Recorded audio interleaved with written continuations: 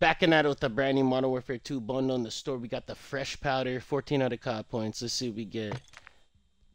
Or the NAR, F-TAC Recon, we get precision sight picture, recoil control, vertical recoil control. Damn. Alright. Still kind of crazy. Camo's kind of plain though. Got the shred. Okay. Chimera, precision sight picture, horizontal recoil control, recoil stabilization. Alright. Also 5 attachments with a receiver.